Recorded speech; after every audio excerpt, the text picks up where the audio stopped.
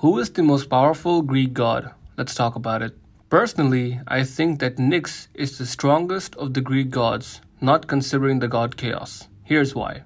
Nyx is the very first primordial god and the first god created from chaos. She is the personification of night and would cover the sky before the day was created. We do not actually know about her abilities because she never interfered in the matters of other gods or humans. But we do know that she gave birth to other incredibly powerful gods, such as Hemera, who is the personification of day, Hypnos, the personification of sleep, and Eros, the personification of love. One of her most interesting stories is that once her son Hypnos put Zeus to sleep so that the goddess Hera could send great winds to punish Heracles. Once Zeus woke up, he was furious and chased Hypnos, who escaped to his mother's house. Zeus feared Nyx so much that he never went after Hypnos.